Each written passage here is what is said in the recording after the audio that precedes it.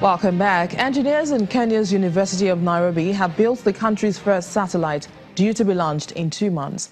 The 10-centimeter cube satellite, described as a nanosatellite, was supported by Japan Aerospace Exploration Agency.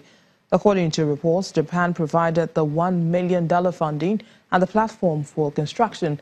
Government sources say the satellite will be used to observe farming trends and monitor the country's coastline. It will be sent to the International Space Station in March and then launched into action by a robotic arm a month later. And over 60,000 people from the Central African Republic have fled across the Ubangi and Momo rivers to neighboring Democratic Republic of Congo since fighting erupted in May between rival armed groups. Agencies say the crisis remains the most underfunded in the world and have appealed for $209 million to fund refugee response programs. Jude Elizumi and his friends are going downstream along River Ubangi in the Democratic Republic of Congo. They spend most of their time fishing after being forced to flee their homes in the Central African Republic. They are among over 60,000 refugees who fled across this stretch of water in dugout canoes since fighting between armed groups erupted in May. The men fend for their families by fishing on the river and later sell their catch in refugee settlements. The women work as casual laborers, tilling land for local farmers and earning about 30 US cents a day. But Congo is struggling with its own displacement situation.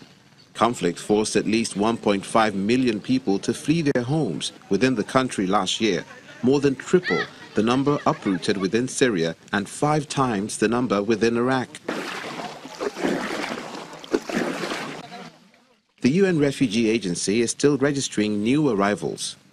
Whilst the UNHCR provides relief items and helps drill wells to reduce waterborne diseases, despite over 500,000 refugees spread across the region, the crisis remains the most underfunded in the world.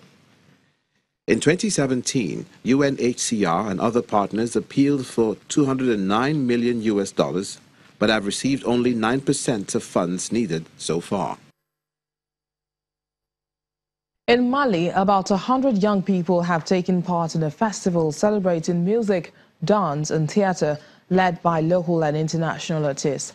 The idea, they say, is to promote a culture of peace by teaching artistic skills. Local and international artists came together in Bamako to be part of the second edition of the annual Nomadic Equations Festival, which celebrates various creative disciplines across West Africa. The annual event sees artists and youth from Morocco, Mali and France converge to promote peace and diversity through culture and art. This year, participants took part in workshops to learn more about music, photography, theatre, dance, sewing and video production, among other fields. I joined this workshop to learn something and to gain something for my future. This is a big chance for me and an opportunity I will not find enough. You see, nowadays, a lot of young people take up arms and join violent groups just because they have nothing to do. If you give them a chance to do something useful, it will solve the problem. The event is financed and organized by the UN's cultural agency, UNESCO, and other partners. Yes, the youth should benefit from education because they have very little access to the concerts and cultural shows, and they should get educated by enforcing intellectual dialogue in between the communities, but also in between the different regions, which is rarely done. And it's a great opportunity to enforce this. It seeks to develop their mental vigor and openness. Likewise, we are trying to find a perspective on how to follow up on the various skills they have already acquired. The 6-day event, which attracted about 100 people, gave Malian artists an opportunity to express themselves freely, showing off their musical talent. Since Islamist militants seized control of Mali's north following a military coup in March 2012, the country has been convulsed by conflict.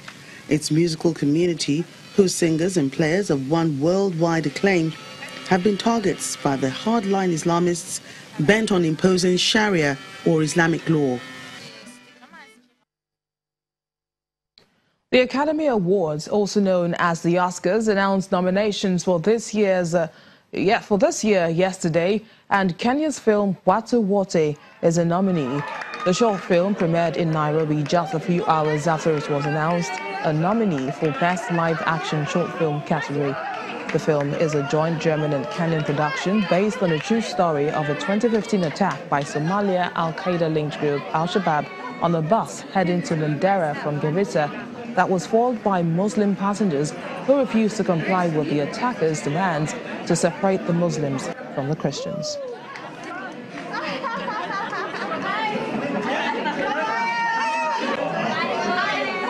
It's a short film we shot 2016 in Kenya, and now we're back to showing the film, and we just heard that we got nominated for the Oscars. That's just crazy.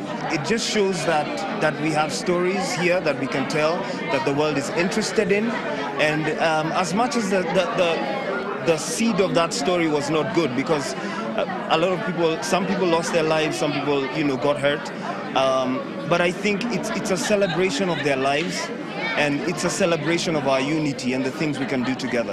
I feel honored, one, that we were able to tell this very important story, especially in this time in the history of our country and in the history of our world, where there's so much animosity between, everybody's looking for something to divide us. But there are more things that bring us together than divide us. So I'm just honored I could be part of the team that told this particular story, and I hope everyone gets a chance to see it. Congratulations to the winners there. And that's our program today. Thank you for watching. I am Bisi Adebayo.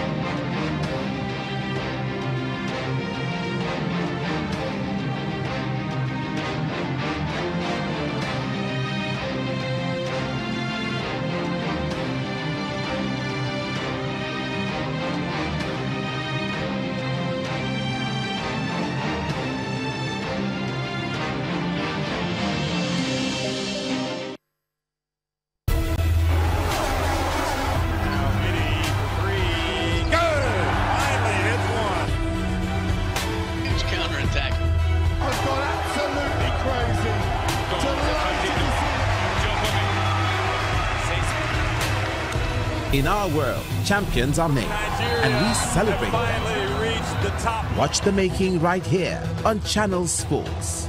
Channels Sports, only on Channels Television.